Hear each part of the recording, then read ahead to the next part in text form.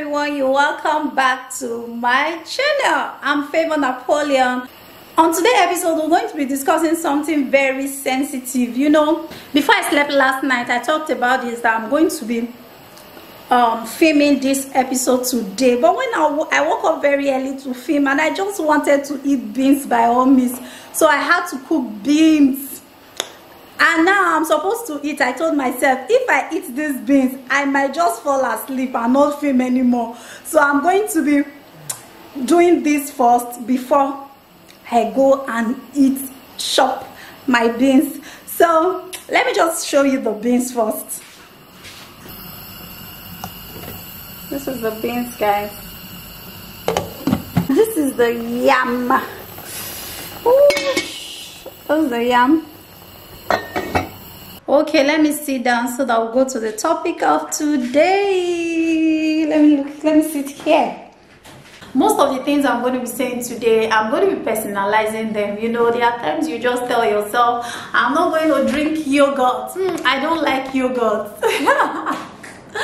After some time, as the years goes on, you find yourself that you are not addicted to yogurt. But so life is like that. There are some things you just tell yourself that you can never do.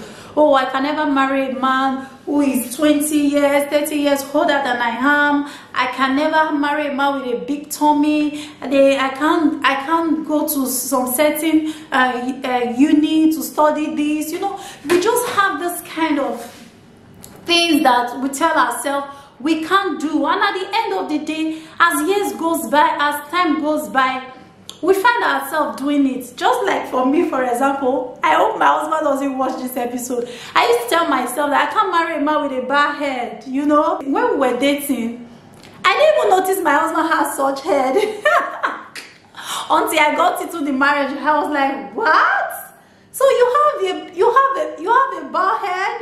You know, I was like, what? You're kidding me. So things just happened like that. You know, there are some certain things you just think you can do. You know, as many years goes by, you find yourself doing it. For example, this hair I'm carrying right now is a wig. I got it as a gift. I don't like wig. I don't like carrying wig. I just have different kind of thought about wig, that if I carry a wig, maybe if I go somewhere, my hair might just fly off or something. I just have some certain things that would not make me wear a wig. That will not make me wear a wig. But when I got a wig as a gift, I got 3 wigs as a gift, and during the epidemic I couldn't make my hair, so I had to wear wig to film. Then I started liking it because of the comfort, no stress. My hair does not need to, nothing is holding my head back, you know, and I just liked it. I want to say thank you to my big sister. She was actually the one that got me this hair. I call her mom. Thank you, mom. You know, she knows I don't like wig. I don't like wearing wig, but she bought me this wig and I loved it. You know, so that's how life is. We easily judge people because we are not in that position that they have. How can this person do this? How can this person do that? You know, how can this person go for this? But by the time we get to our level, we'll find out that we might do much more, even worse than what they are doing. Some people will say, I cannot marry a man that has kids. At the end of the day, as years goes by, you can marry a man that already has 6 children. You know, that's life. Life just happened.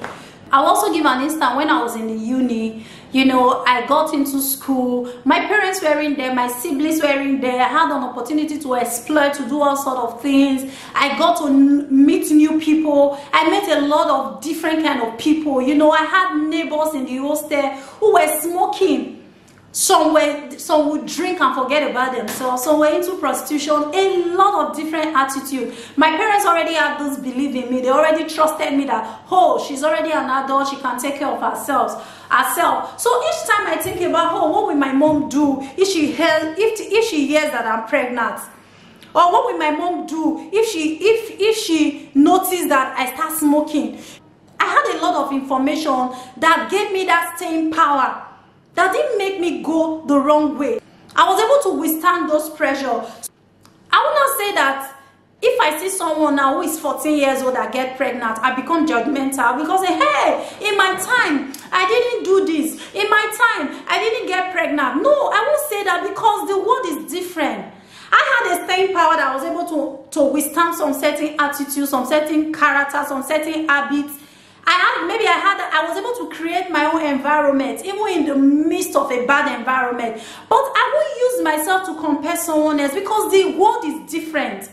The age I was then was different. I didn't have access to Facebook. There was nothing like Facebook that time. I think it was when I was about rounding up school. That was when we started using phone in my country. So I didn't have access to a lot of things. Maybe if it was the world right now, maybe I wouldn't be able to withstand those things. Who knows? So I will not say because someone got pregnant at the age of 14, I'll start judging that person. Oh, why didn't you do this? Why didn't you do that? Why will you allow this? Why? Because the world is different, and it's different personality. It's just like if you have 4, 5, 6 children. The children, even if they are born from same womb, they are different. There are some children who are timid. There are some people who are outspoken. There are some people who can be able to withstand pressure, but others may not be able to. So let's not be judgmental, because there are some things that we are doing right now. We see others doing, and we feel, oh, why will this person do this? Why will this person do that? When you get to your turn, you might even do the worst. So let's not always be quick to judge other people. Let's not be quick to judge people, because by the time you wear their shoes, you will know how it fits. It's just like when I was growing up, you know, there are some certain things we complaining about our parents. Oh, our parents didn't do this, our parents didn't do that. Now, I'm a mom. I keep asking myself, how best can I be able to raise my children? Now, I now know the value of what my parents went through to bring me up. So I'm trying to transfer those things to my children, to train them rightly, and I'm seeing the stress I'm going through, or we are going through, to do that. Now I'm appreciating the strength of my parents, but when I haven't gotten to this level, I didn't used to think like this. So in life, let's not be quick to judge. I remember those times people do IVF. Oh, when people will start complaining, oh, why are you trying to help God to do IVF? When they get to their turn, 10 years, 15 years, they don't have children. Even there are people who does IVF like 10, 15 times.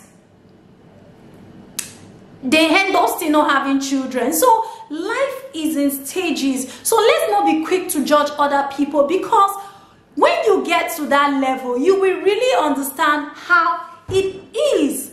As we grow, as time goes on, things begin to change. You find out that there are some certain things you stick yourself to, but you find out that you can't do those things anymore. You know, as time goes on, knowledge is increased, information, your mindset changes. You know, things just happen to you that you learn from, lessons. You know, it might even be bad things. It might be some habits that you just let go. It might be some good things that you just introduce to your life. You know, that is how life rolls. You know, that is how we rock this life. And I hope you enjoyed today's episode. I really want to know your take on this. You know, this was actually what I thought about, and I feel, oh, let me share it with you guys.